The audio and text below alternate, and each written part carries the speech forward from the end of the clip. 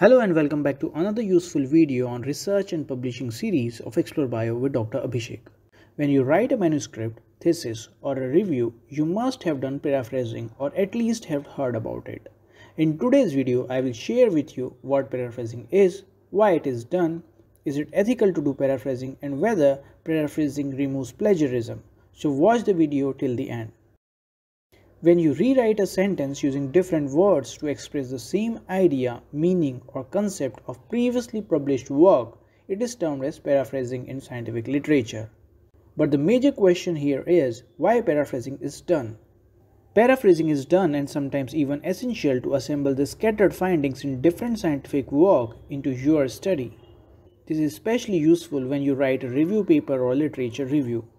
Paraphrasing is also done while writing the discussion section of your research paper, where you may need to discuss novel findings in the light of previously published work. Paraphrasing is also a way to clarify or simplify a concept or work. Sometimes paraphrasing is done to reduce the similarity score for uploading the manuscript to a journal.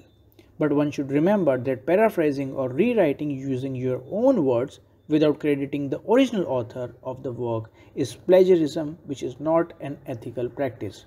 Therefore, always remember to cite the original literature whenever required.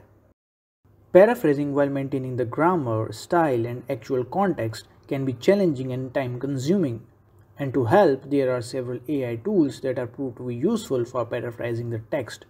I will be uploading a separate video on a list of some of the most useful AI tools to paraphrase to reduce the similarity score and plagiarism, along with examples.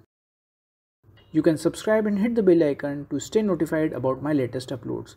If you find the information useful, do share it with others. You can also check out my playlist on research and publishing, techniques, bioinformatics, genomics, plant tissue culture, nutrition and health, and a lot more.